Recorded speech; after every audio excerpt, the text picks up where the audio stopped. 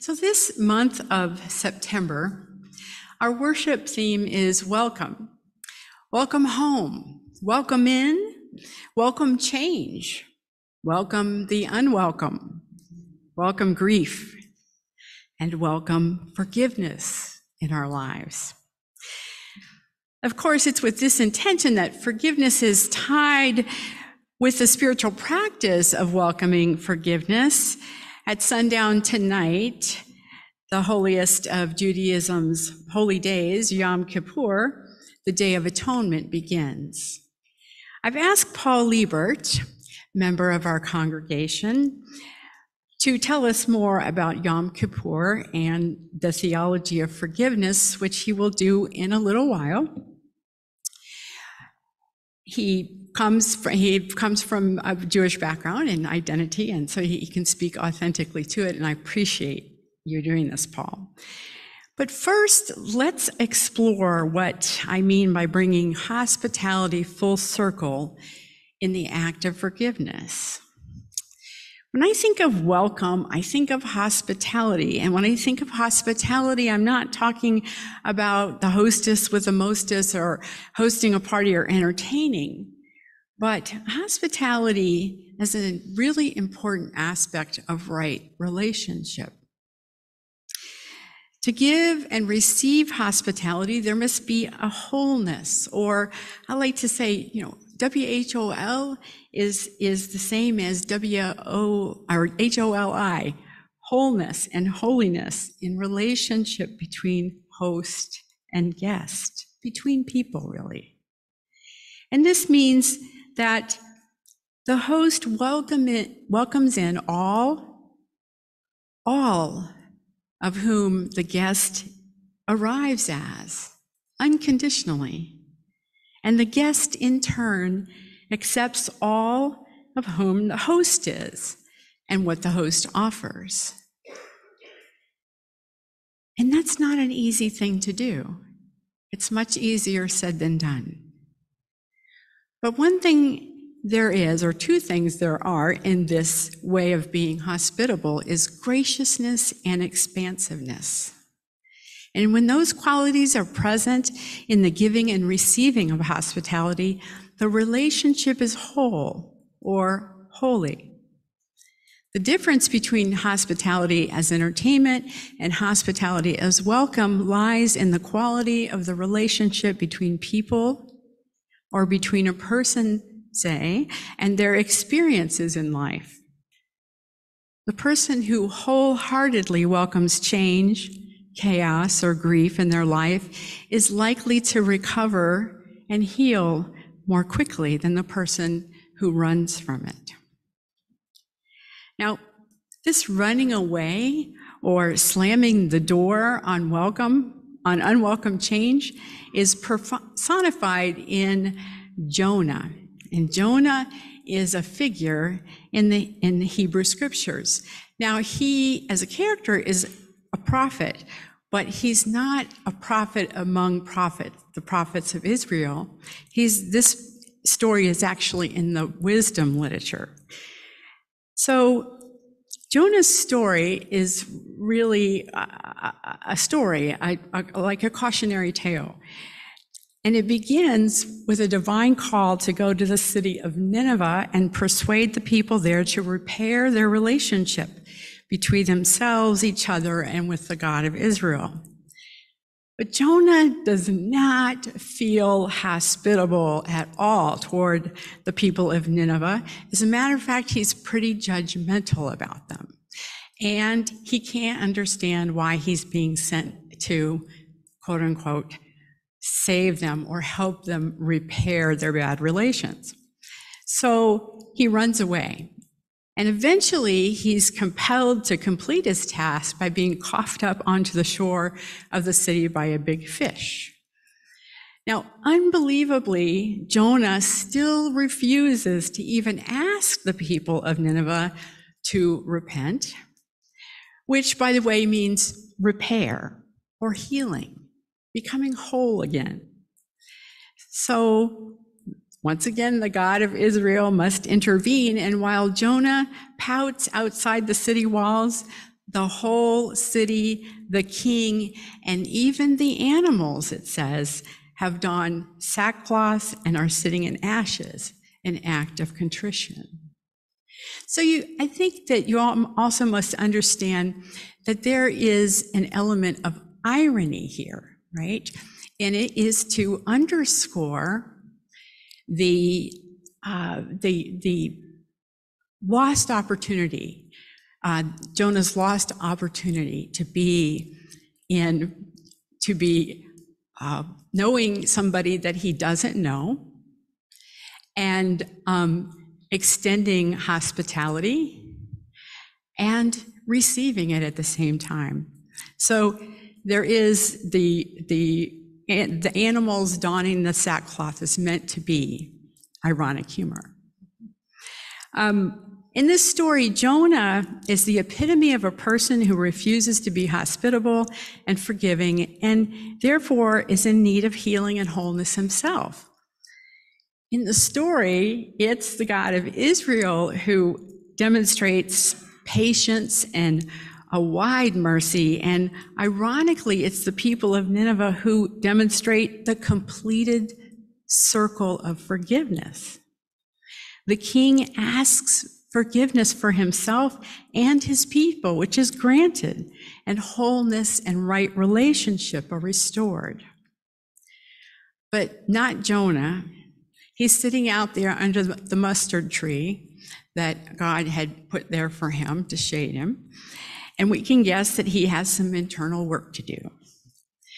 Now, while some of us as Unitarian Universalists are allergic to the words repentance and sin, what sin really means is separation. Separation within oneself as brokenness, separation from each other, from others, through disrepair of a relationship. And repentance means repair, to become whole again when the circle of forgiveness is complete. That means that either I acknowledge a wrong I've done to somebody else, I seek their forgiveness, and that forgiveness is granted, okay? Also, I could, as I'm going to tell you in a story, ask somebody for an apology.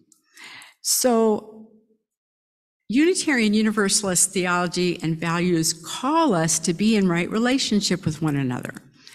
The principles in the inherent worth and dignity of every person, justice, equity, and compassion in our human relations, and respect for the interdependent web of all existence. These are the values that call us to right relationship. But we must remember that in order to be in right relationship with others, we need to be wholehearted, and repaired within ourselves. And at the same time, let me stop and say that seeking this right relationship, no matter which side of this forgiveness, atonement equation you are on, it has to be sincere and authentic, and it can't be done in a one way or wishing it was so.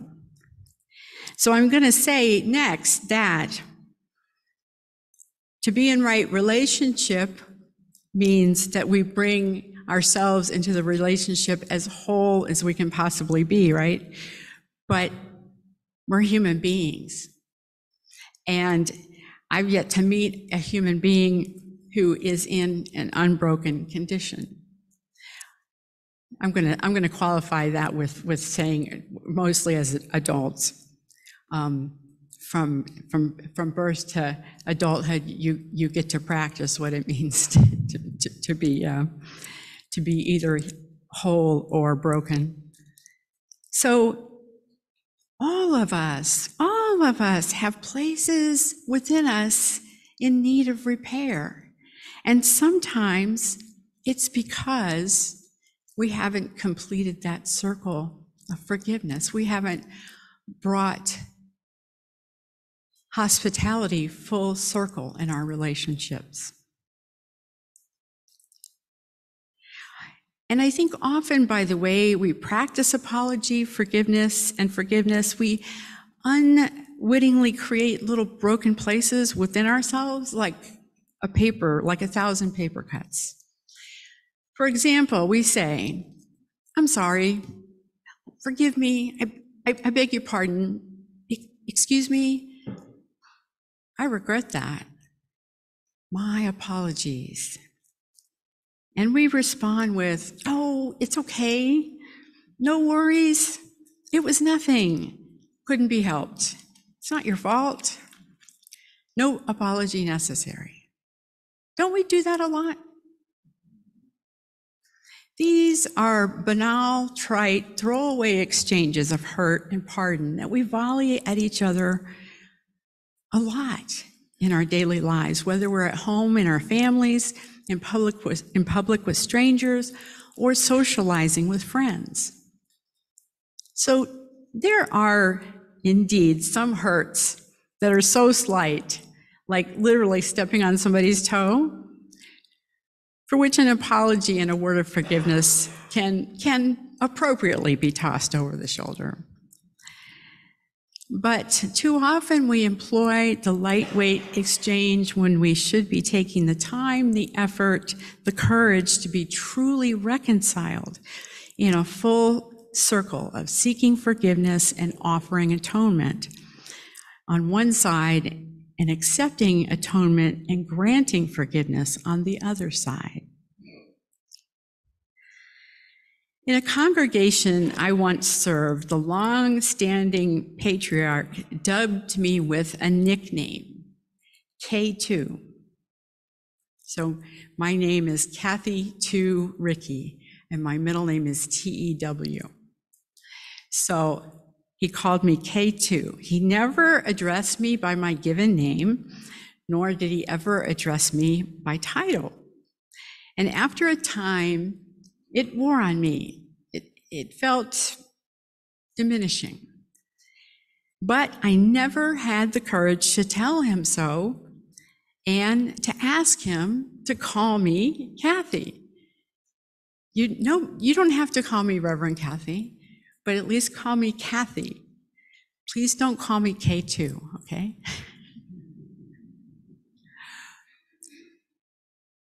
But that was a missed opportunity. That was a failure of courage on my part, right? And I never will, because he died. He died before I left that congregation. So there is a place of disrepair. Granted, it's a paper cut, all right? But a place of disrepair in me. I can't heal because I can't ask him to make amends. So is there anything I can do to bring the circle of forgiveness to a close? Well, the answer is no, but now I'm going to invite Paul up to explain why in terms of Jewish theology and practice.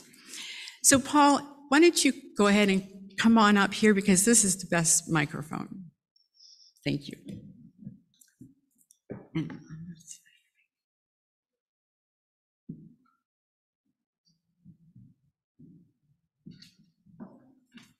Hey, Fritz. Good to see you. Feeling better? Good. Next time, use a match.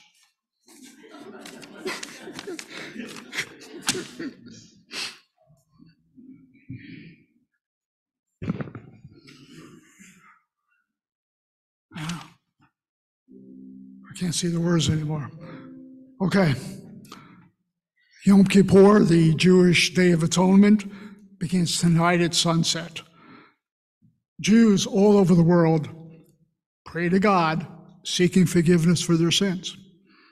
And it's understood that if the repentance is sincere, then one's sins against God will be forgiven. But there's a catch. There's always a catch.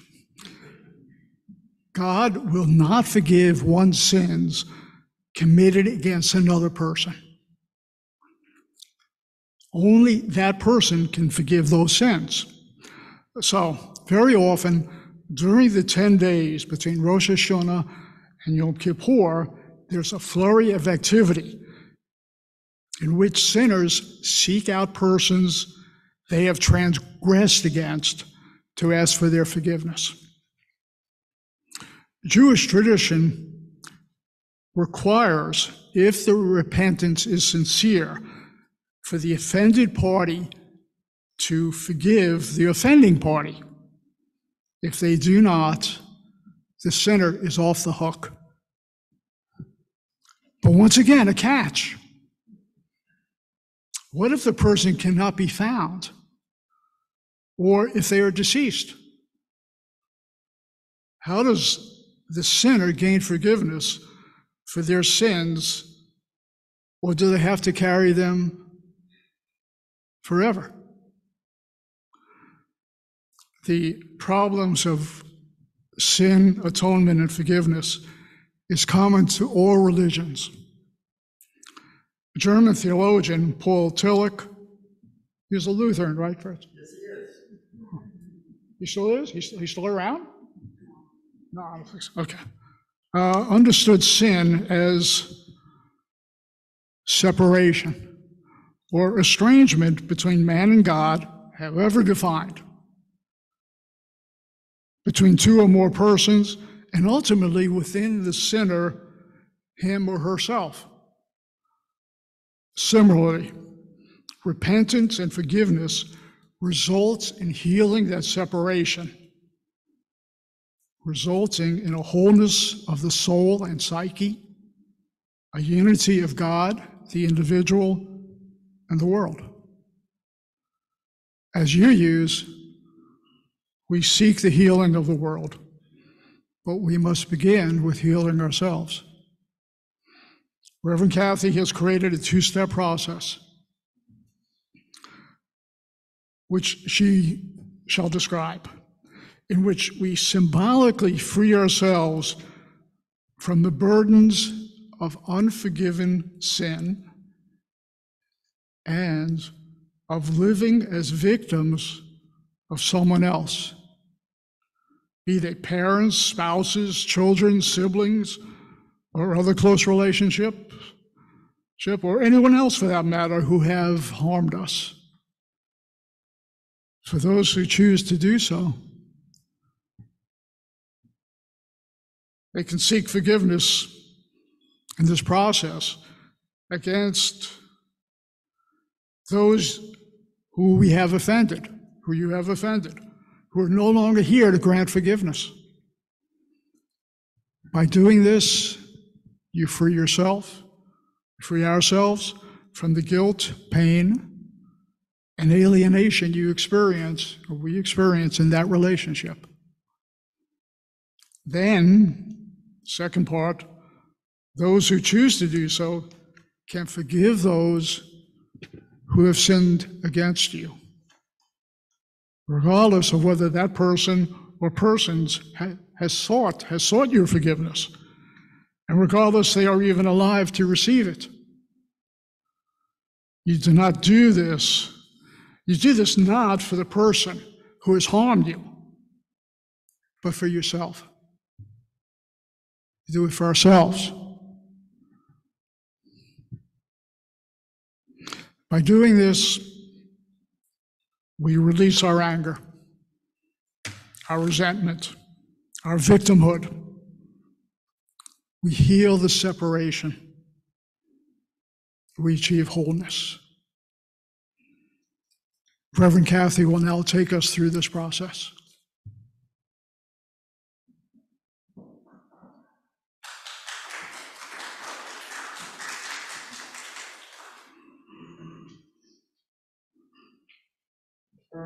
Thank you, Paul.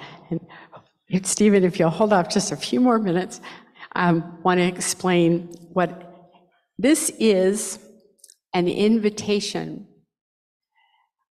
Do not feel compelled to do this if you don't feel comfortable doing it.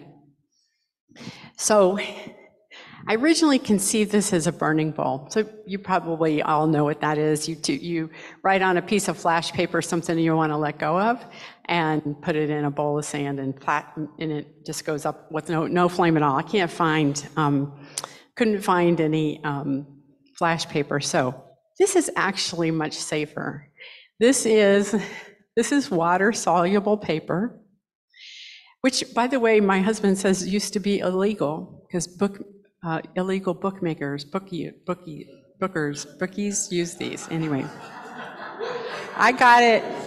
Bookmakers used. I got this on Amazon, so apparently that's no longer so. Well, that makes sense, right, in this technological age. Anyway, here are strips of water-soluble paper. Pencil writes very well on it. I experimented with it yesterday. And so what I would do is I would write a note to that patriarch, and I would ask for his apology, or I would say, I regret I didn't ask for your apology. And then I'm going to put it in the bowl and let it go. Can you go to the next slide, Raj? So I did I made two sides just simply so you would have access to someplace to write in pencils. And, but the two bowls, the bowl on the left is a wrong you committed against another and you're seeking forgiveness. And the bowl on the right is a wrong done to you and unatoned for. And these are situations. Now, this is not, if this person is available to you I'm going to say according to Jewish theology, correct? If this person is available to you, you will be written in the book of life only if you have actually gone to that person, right? This doesn't count for that. But what we're doing here is it's a ritual of letting go of those things that we tend to hold on to. And we really, how often do you have a space or a place where you can do this, where you can let go of grievances, or you can let go of your missed opportunity to apologize? So I'm trying to decide. The fact that this is water soluble, right? Don't get it wet before you put it in the bowl, because you'll be amazed at how fast it falls apart. This is also something you're going to do in your own quiet space. You're not going to share verbally. And Paul says that it might help if you can imagine the person, but because, memory kind of brings people back alive for us. However, I'm relying on you to take care of yourselves. And if you want to go to a place where you can't come back from, don't go there, okay? And I'm always available if you need me.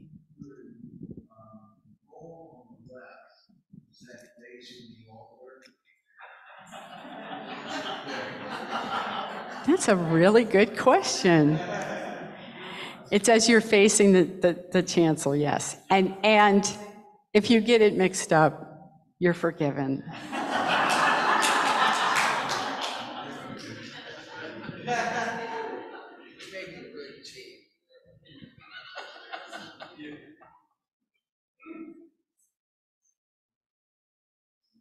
So whenever you're ready, you can come up here and you can either take a piece of paper and a pencil and take it back to your seat and write it, or write it up here, all right?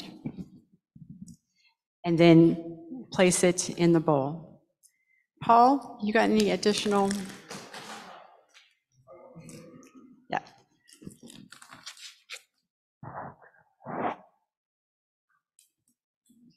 So whenever you're ready, it doesn't matter which podium you go to.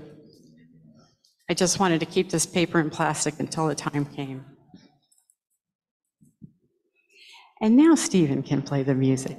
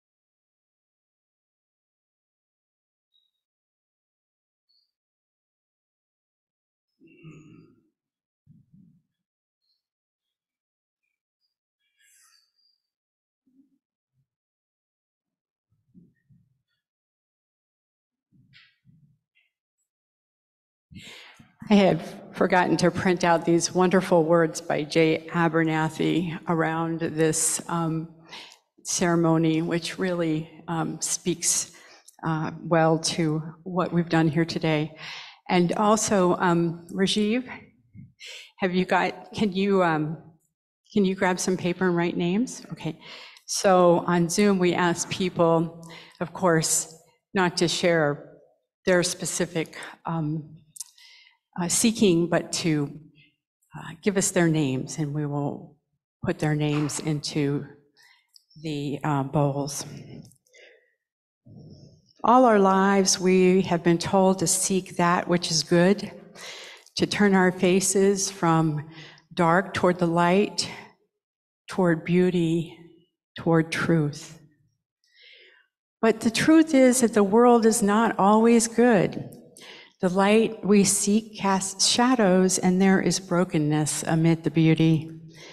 Our world is far from perfect, and so are we.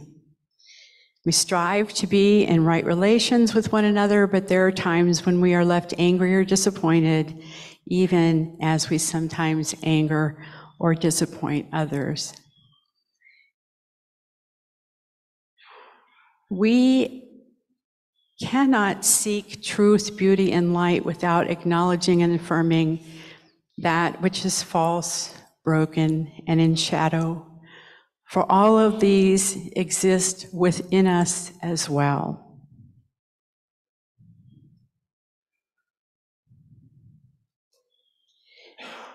So let us take another moment of silence